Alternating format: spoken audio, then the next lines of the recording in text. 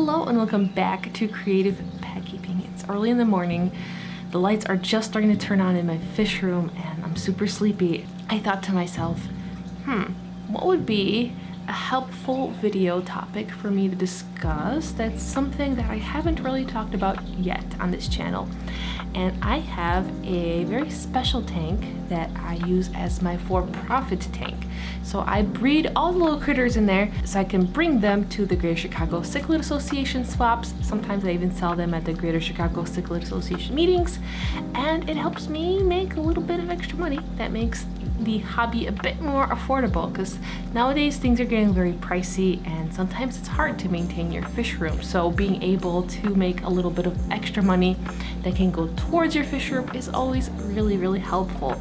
Now this tank is very easy, so if that's something you would like to try for yourself, maybe with a different combo of fish, it is something I think you can probably replicate. So it is a 20-gallon long with a lot of moss, some driftwood, a sponge filter, and there I breed my red cherry shrimp, my albino bristlenose plecos, my red guppies, they're red albino guppies, and yeah, moss, lots of moss. There's just a lot of moss. I think the moss is one of the keys to making this tank really easy to maintain. It's actually one of my lowest maintenance tanks to keep, and there's never any problems. Now that I think about it, which is kind of nice, really. So without further ado, let's take a closer look at this tank.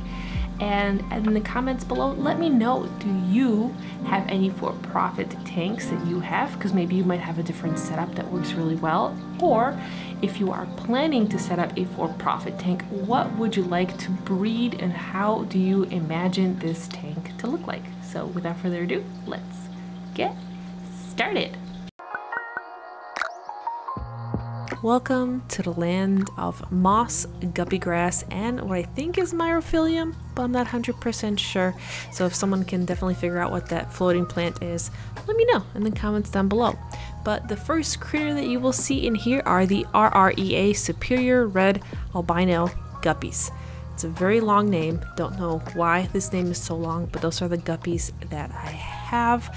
They're kind of nice to keep. They are partially the reason why I feel like I have anything in this tank, because without these guppies this would just look like a tank of moss, because you don't always see the shrimp right away and the plecos you don't see right away either, so it would just look empty. So they're more so there for me to enjoy than to breed. I noticed that with this particular guppy strain they don't reproduce as quickly, but that's kind of okay. I have been considering swapping out for a different guppy strain, so that is something I might do in the future. So you'll see here my albino bristlenose plecos.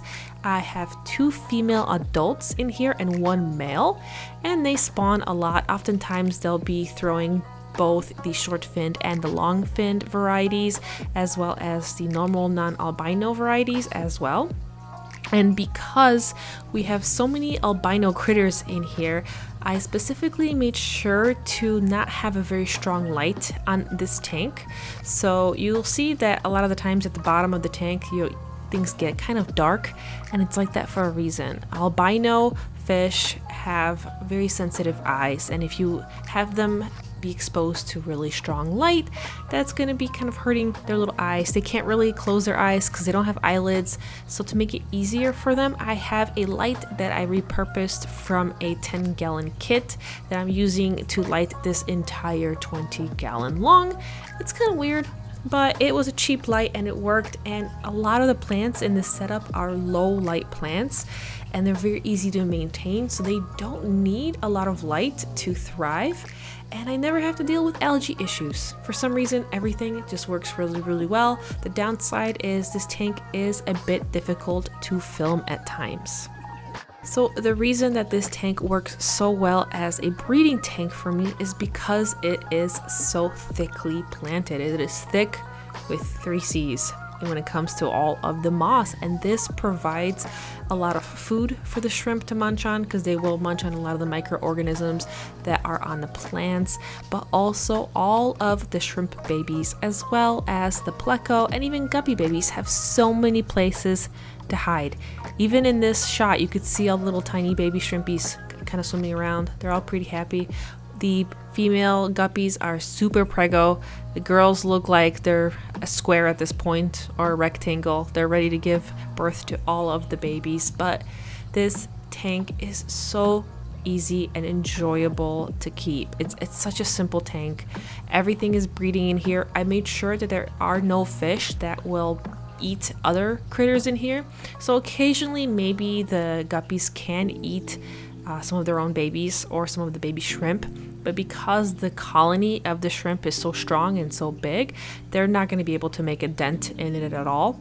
So because no one's really for the most part eating anybody, this means that I have a ton of babies, and a ton of babies means that I have fish to not only enjoy but also to sell at my local fish club.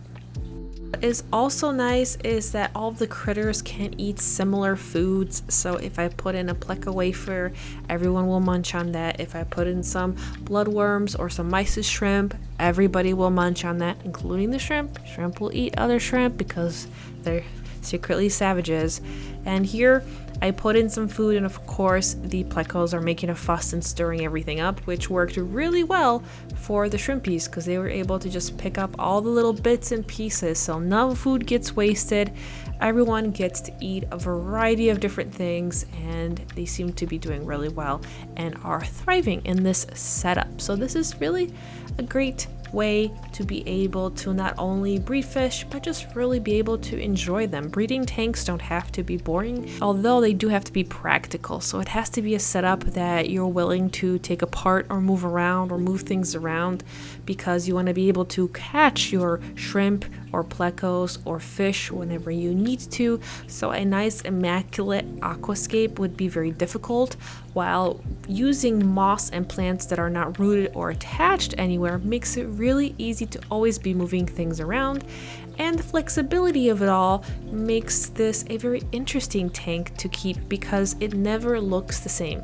Over the years I've been filming this tank and it always looks different all the time, and I really enjoy it, as well as the moss really creates a really big sense of depth, so this tank looks a lot bigger than it really is.